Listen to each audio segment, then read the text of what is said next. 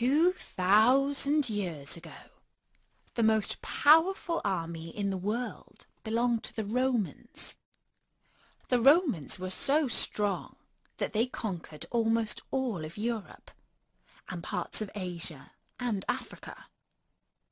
But then they began to grow very rich and a little bit lazy.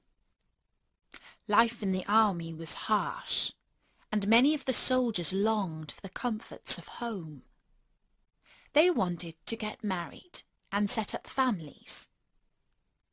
The emperor, whose name was Claudius II, grew worried that his army was growing soft, and so he made a law that no soldier was allowed to get married.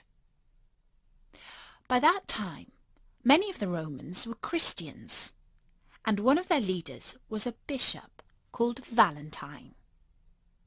He believed that if a man and woman fell in love with each other, they should get married, and so he decided to let soldiers get married in his church, even though now it was against the law.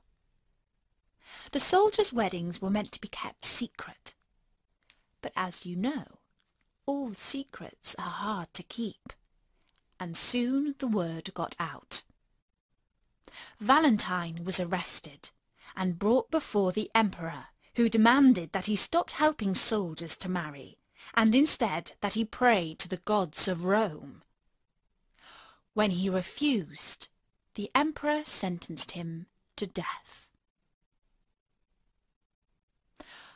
While Valentine was in prison, the jailer's daughter used to bring him his food. She was a young woman who was unfortunately blind. She and Valentine used to spend long hours talking to each other, and soon they fell in love. One day, Valentine put his hand through the bars of the cell and touched the lids of her closed eyes. When she opened them again, she could see. It was a miracle. Valentine's execution was set for the 14th of February. On his last night on earth, he wrote his final message to the girl. He signed his love letter, "From your Valentine."